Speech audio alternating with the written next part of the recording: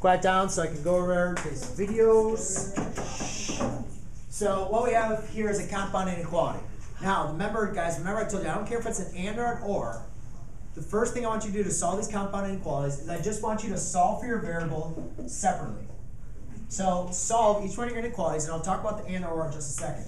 So I have 6x is greater than a negative 36.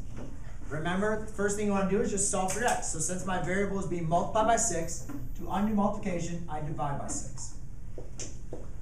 Now, a big mistake is students will flip the sign because they say, oh, the 36 is negative. Remember, guys, it's only when you multiply or divide by a negative number. Since I divided by a positive 6, it didn't happen. Please stop that.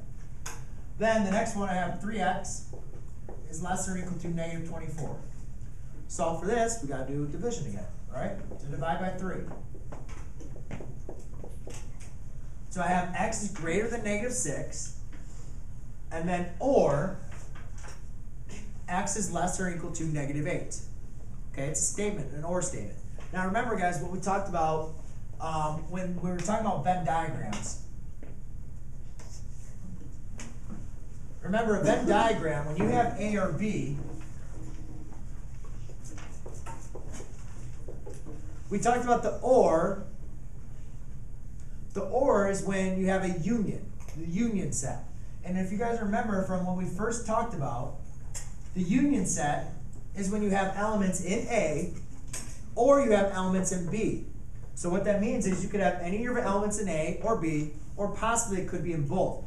But you can usually see if I have an element A, that's not in my element B, unless it's just in this intersection part. So what you're going to want to do is graph each one of these inequalities separately. So let's see, I got negative 10, negative 9, negative 8, negative 7, negative 6, negative 5, negative 4. So I create a nice little number line here. The first thing we want to do whenever we're doing our number lines is to make sure that we're listening and not talking to the person next to us. So we can see that I'm going to go to negative 6, and I'm going to go to negative 8. Now I need to check which answers are actually true for their given situation.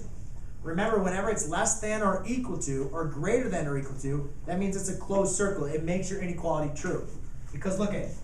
Negative 8, is that less than or equal to negative 8? That's true because negative 8 is equal to negative 8. So I'm going to fill that in.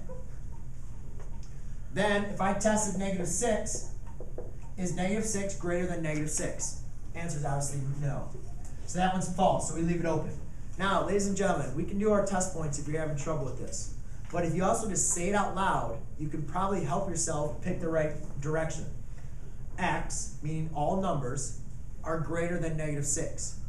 So whatever numbers make this true is where we're going to shade. So what numbers are greater than negative 6? Well, is that going to go to the right or to the left? Right. Obviously, you know the numbers to the right are greater than. Goes like that. Then here it says x, or all numbers that are less than or equal to negative 8. So I look at here and say, all right, in what direction is the numbers less than negative 8? You can say, obviously, to the left, the directions are there. So what you guys can see is we've created an or statement. Our inequality is now true when it makes this inequality true, or it makes this inequality true. All right? So that's how you graph an inequality with an or.